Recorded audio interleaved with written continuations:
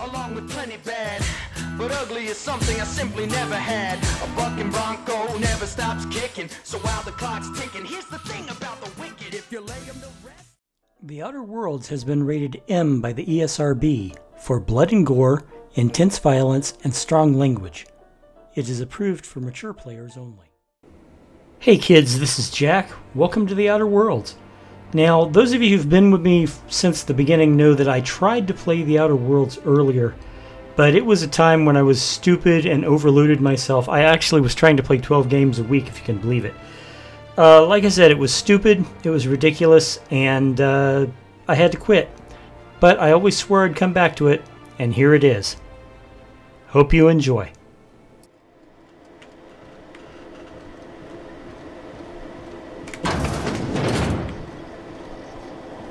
This is Halcyon.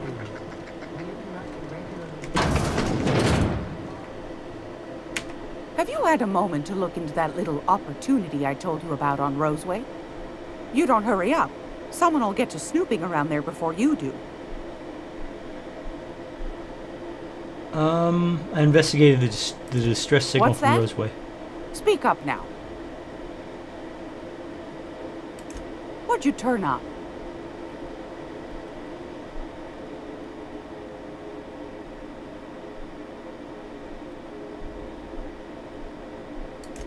Bless your slippery little fingers. Isn't that just a shame? Prototype schematics go for a fair handful of bits around here. Well, that's just swell, sweetheart. Good for you. A shame you didn't visit old Gladys first. That would have fetched a good price. I may have thrown in a batch of my famous sugar cookies just to sweeten the deal.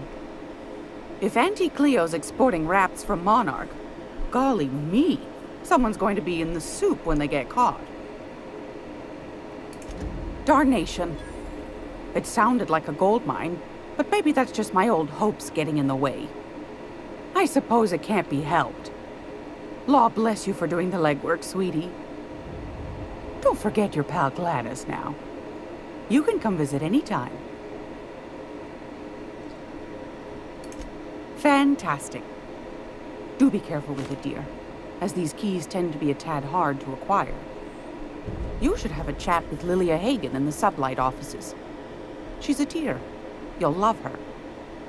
Now, was there anything else? No, I don't think so. Anytime, sweetheart. You know where to find me. Here, take a candy with you. Okay.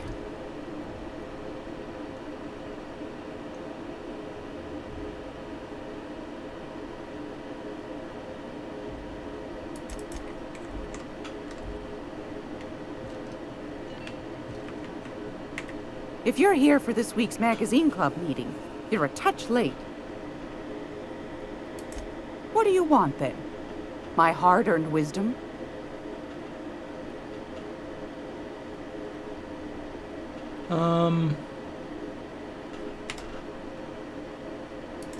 That's right, dearie. The only independent station in the colony. That's us.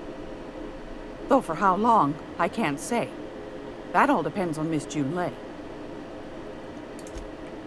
All right.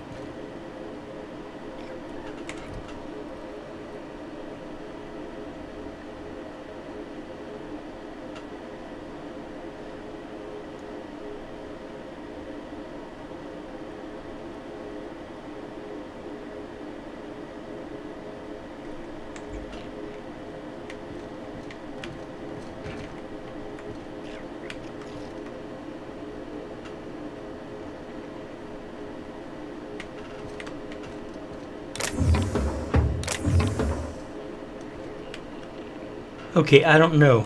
I will look it up and find out what I'm doing wrong.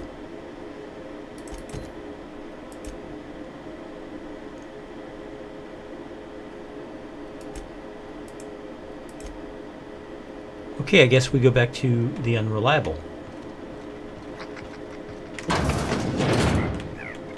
This is a bathroom.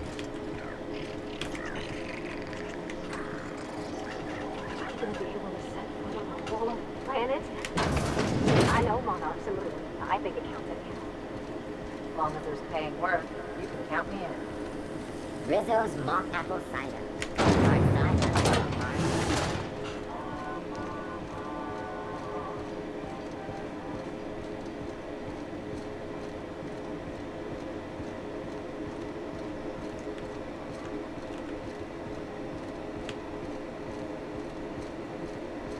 You see we had a conveyor pull in? One of them interstellar jobs. Hard to miss something that big. Guess your shuttle bay crews have been working overtime? Yeah, but they're happy about it. Been 3 months since the last one. 3 months? I thought you said conveyors came.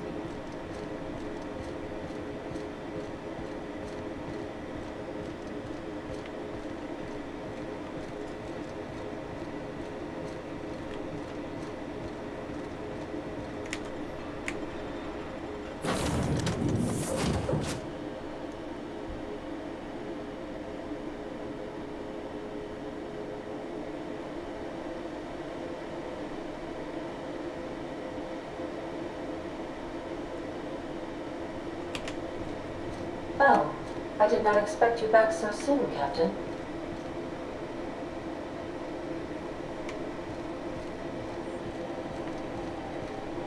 Welcome back, Captain. Now that you have acquired a nav key to Stellar Bay, would you like me to contact Dr. Wells? Well done. You'll love Monarch. Exotic climate, violent native species, fascinating culture, really. You'll need to speak with Hiram Blythe. He's known as the information broker, and for good reason. If anyone knows where I can find those chemicals, it's Hiram. I need those chemicals to revive the Hope's colonists. They can help us fight back against the board. They can help us set things right. If we don't put a stop to the board, they're going to drive this colony toward a complete societal collapse. You'll see what I mean when you arrive on Monarch. You'll want to hire the services of a skilled guide. I recommend a hunter by the name of Nyoka. Frequents the drinking establishments of Stellar Bay. Very hard to miss. Once you have everything you need, make your way to Hiram Blythe's compound. Best of luck. Everyone on the Hope is counting on you.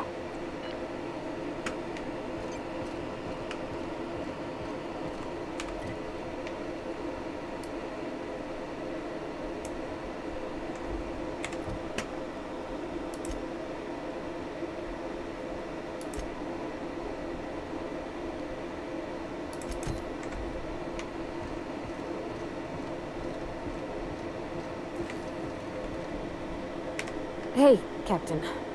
I hope I wasn't too much bother at the bar. I did have fun, and I tried some things I never would have otherwise. Some of the drinks we tried I even liked. I guess it's not all disgusting.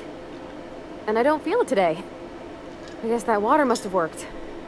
I'm glad I had you looking out for me. I messaged Junlei when we got back, and she replied super quick. Okay. I was awake half the night, thinking about what I sent, anxious to see what you said. I reread my message in the morning, and it was unclear. I was drinking when I sent it. Otherwise, I wouldn't have had the courage. Also, sorry for the typos.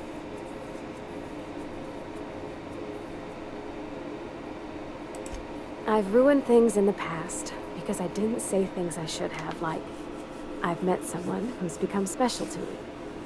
I want to be honest with her, so if she feels the same about me, there won't be any surprises.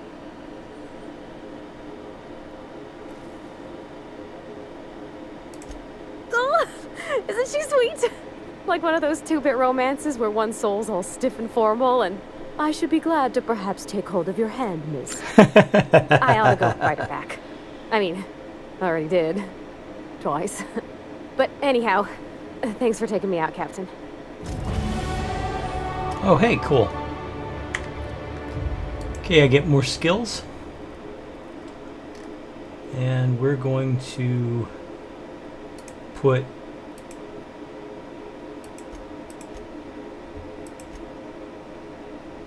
three there. And 3 there. And the rest there. Okay, and I get a perk.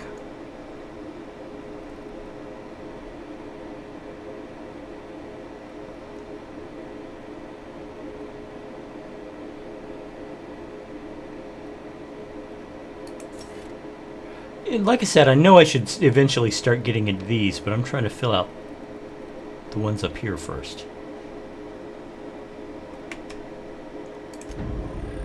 Okay, Ellie gets a perk.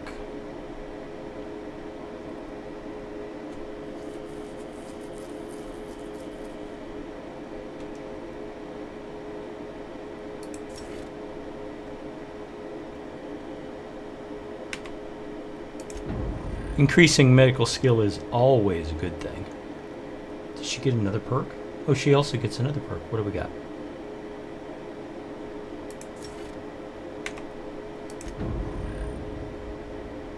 Yeah, definitely. Increase medical skill? Absolutely. Okay, so I don't know how to complete this one yet. I'm going to look it up.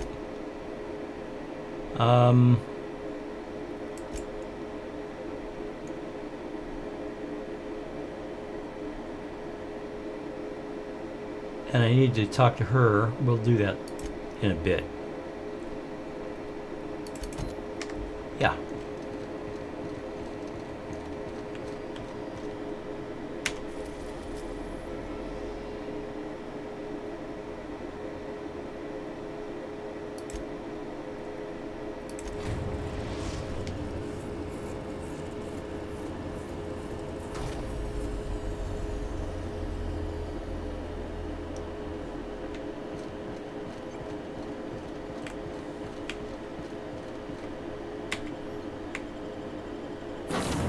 Okay, this time I'm going to take Felix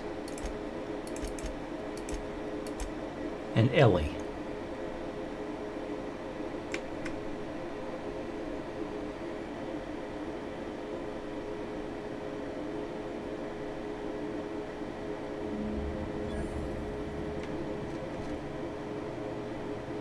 I was living in a relay station all the way out here. Perfect spot for some peace and quiet.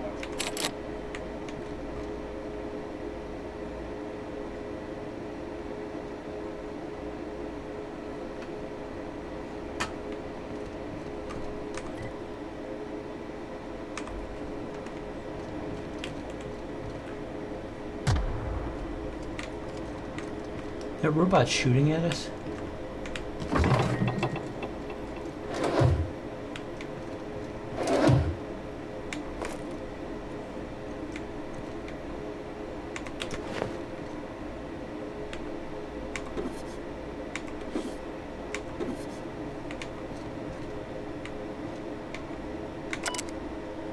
Last night I dreamed and it was beautiful. The streets of Byzantium were decorated with crimson streamers that laughed in the breeze.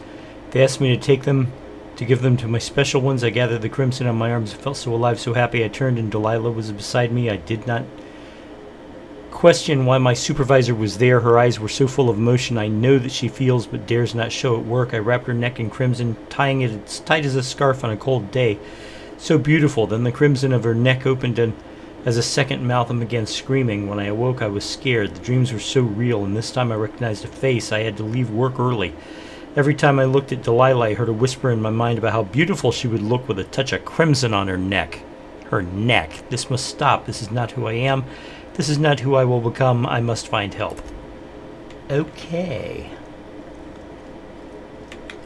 Someone's afraid they're going to become a murderer or something.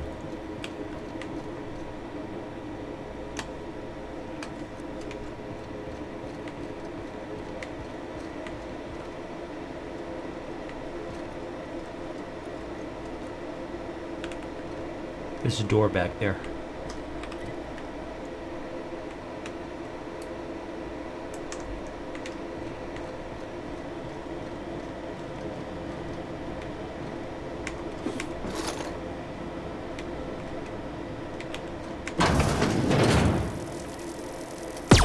processing.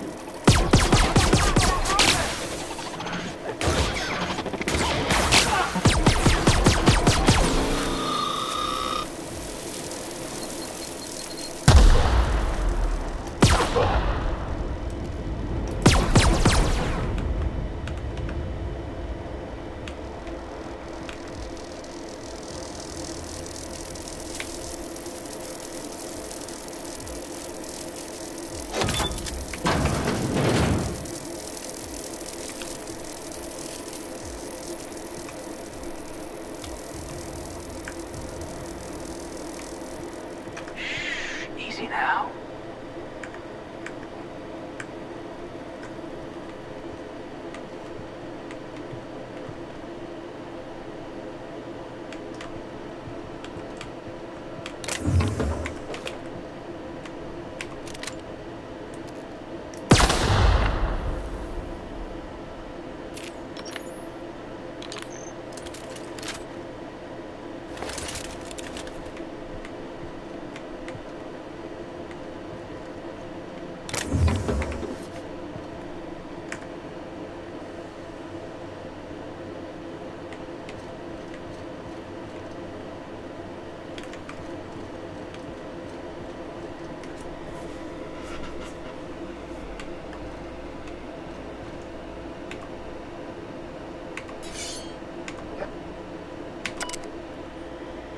I had to start a new journal. I cannot read my previous entries without whispers tempting me. The whispers do not stop. Every person I see, the whispers tell me, help them. They show me the pain and longing hiding in their eyes. They tell me how these people want, no need, the gifts I can give.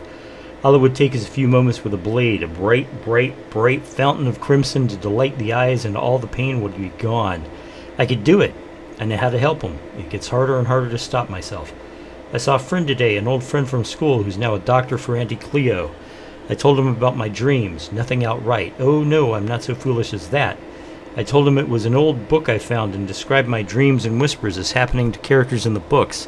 I asked him how he'd help this character. He looked at me and he knew. The whispers told me to end his pain and that he'd tell. I got up and left quickly. I did not hurt him. Not. I have to leave Byzantium. He will tell. They will come for me and lock me away, and I must find a secret place, a place I can be alone, a place with no whispers. Right.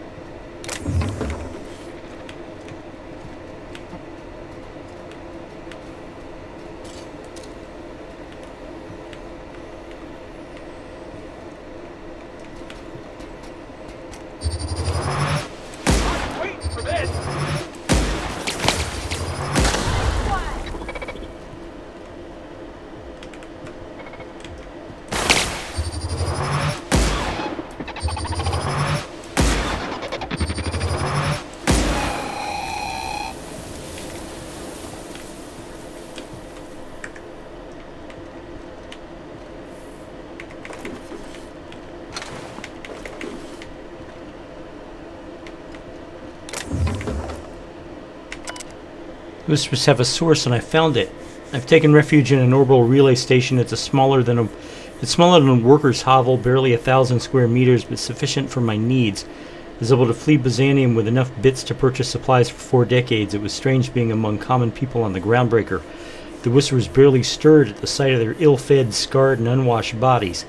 If only there were fewer freighters docking here bringing real people from Byzantium, I could have almost made a home free from temptation. As I made this place livable as much as I can, I started hearing the whispers from the relay terminal. They told me to listen to the voices traveling through the ether to reach me, calling out to me to help them. Alone, lonely, needing my help, I found a way to power down the transmitter.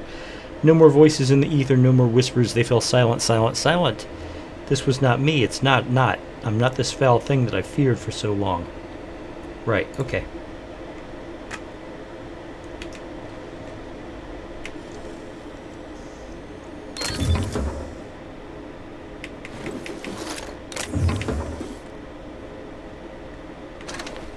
Always remember, guys, loot everything.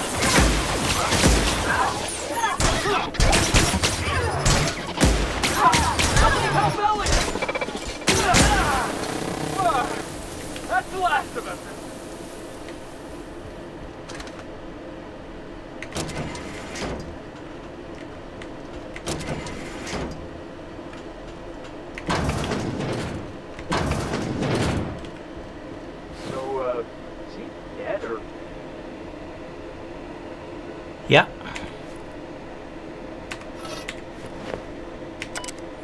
I was so wrong. The Whisperers did not stop. They returned. They howl at me, demanding I return home and bathe streets in crimson. I can't think of one way to end this. Forgive me, Delilah.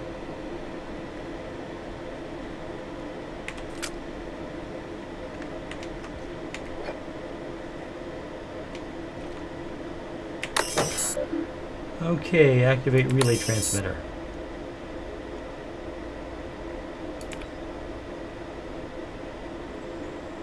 Okay.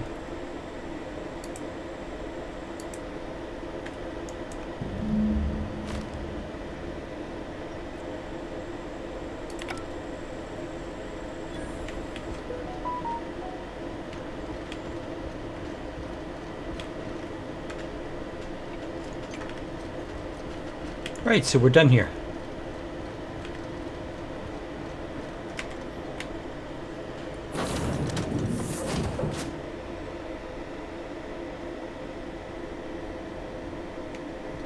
Did you bring me anything? New parts? Last weekend's crossword puzzle?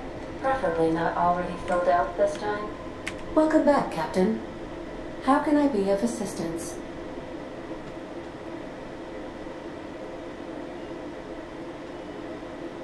See you soon, Captain. Alright, so I have to take this back to the groundbreaker. We needed to go to the groundbreaker anyway.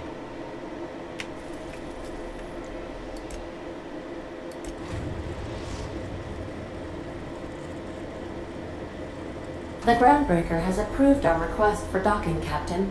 You're free to disembark. Cool.